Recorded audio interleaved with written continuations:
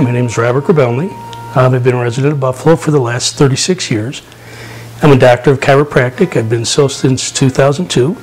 And I'm also an acupuncturist. I've been an acupuncturist since 2008. I'm fellowed in the International Academy of Medical Acupuncture. And I did a teaching rotation, a study rotation actually, at a university in Hangzhou, China in 2007.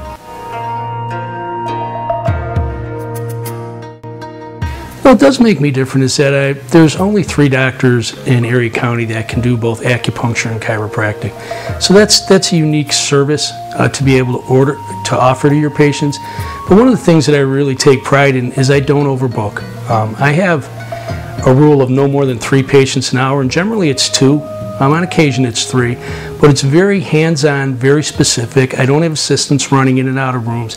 I'm heavily involved in the patient's treatment. I directly prescribe their nutrients for them. I pay attention to what's going on in their lives, because a lot of times there could be a death of a loved one, there could be an ill child, they could have a kid going off to college. And you make little notes about that and you ask them, you see what they're doing to work around those behaviors. It's not just treatment in the office. I try to make my patients proactive. The fact is, if they're in my office for 1 hour, there's 167 left in the week. What are they going to do at that time to help themselves?